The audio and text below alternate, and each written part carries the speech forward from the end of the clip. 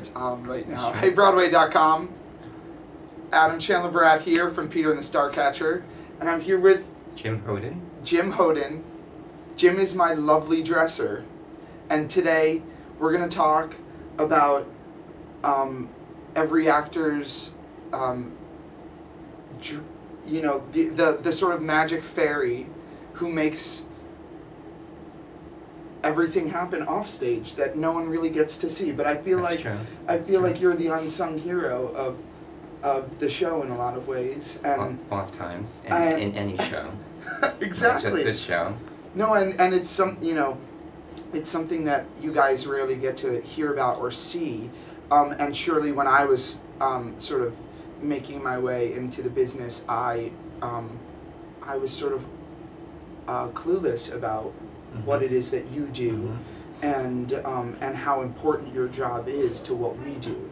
So could you just sort of explain the overview of your job? I mean, I know that's a vague question, but well, the most important thing is that whoever you're dressing is their happiness, because they're the ones that are out there 8 times a week busting whatever for the audience, and whenever they're not on stage and in their dressing room or any backstage, or even when they're running into a wing and back on, it's my job to make sure that every step of that show 8 times a week they're comfortable and happy, and they have everything that they need on stage, off stage, in the dressing room, whatever I can do.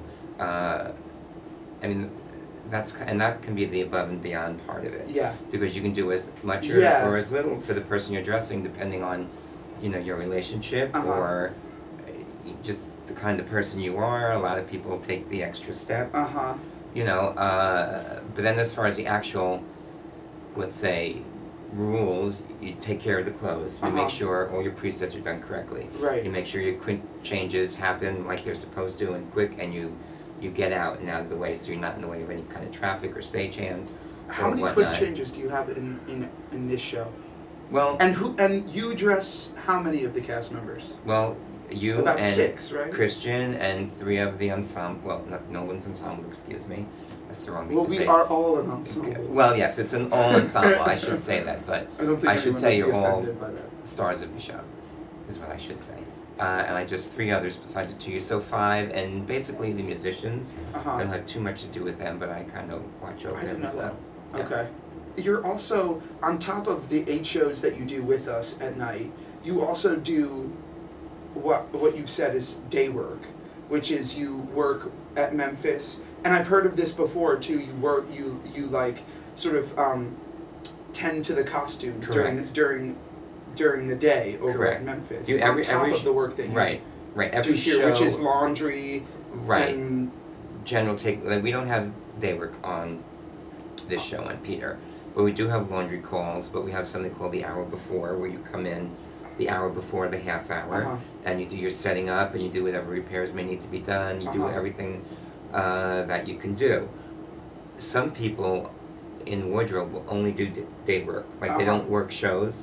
They just do day work. This way they work during the day and they still have their nights. And you don't have to deal with actors. Correct. You don't have to deal with annoying, I don't really think that's needy. Well, but there's annoying, needy dressers, and there's annoying, needy, cranky dressers as well. So it all depends. Personally, for me, what works good for me when there's day work, I do go in early. Yeah. Even though there's usually a set call, I like to go in early in the day, get my day work done, and then I have the rest of my day free before I have to come back for the show later on, because I have other things going on to do and whatnot.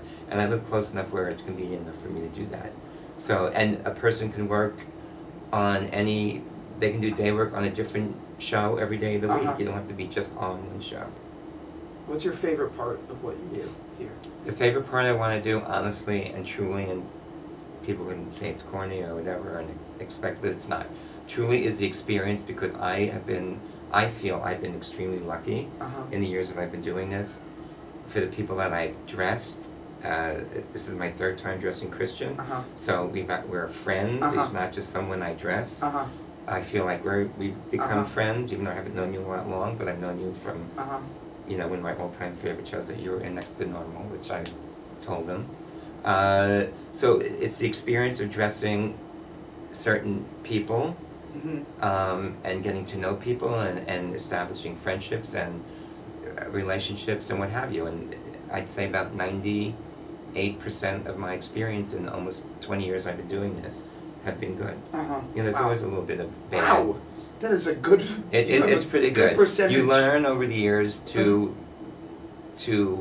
unless you're absolutely, if you're dressing them, but you learn over the years to be with the people that make you feel good, and that you have to be with, and you can try to avoid the people that.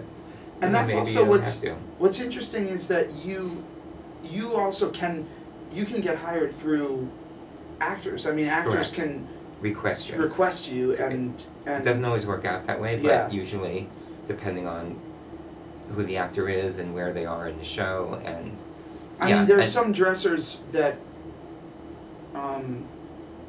that work strictly with one or two or three actors, right, who are just working constant whenever they're in New York. They use that dresser. Exactly, and I feel that Christian is one of those people for me, and that's only if they go with a new show. For example, Christian was in Mary Poppins for a short while.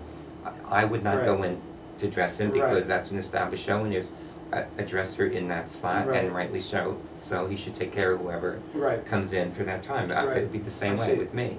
So, but it's always nice to be asked for and requested.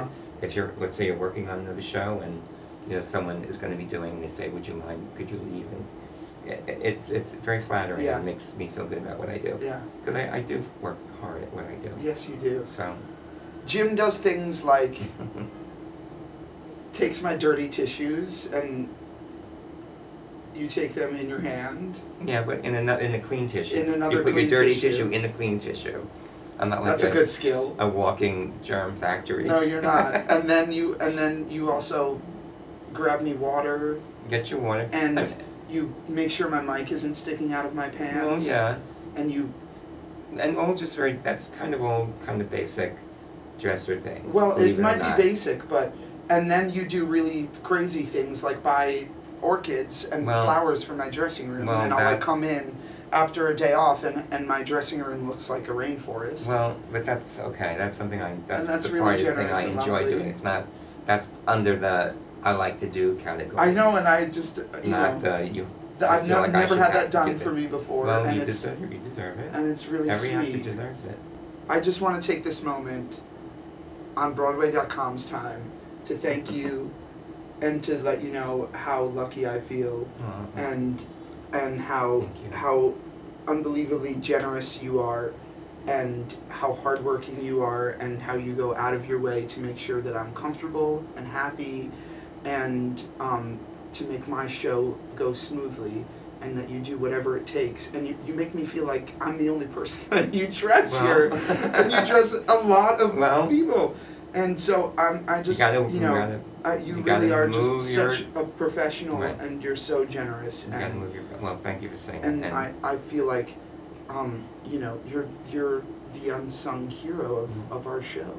Well, our end of the business works very hard. I speak for all dressers. Yeah. We all work very hard, and a lot of people are absolutely clueless to what we do and how it happens and how it works. So I appreciate your saying that. Mwah. Thank you. All right. Bye, Broadway.com. Bye.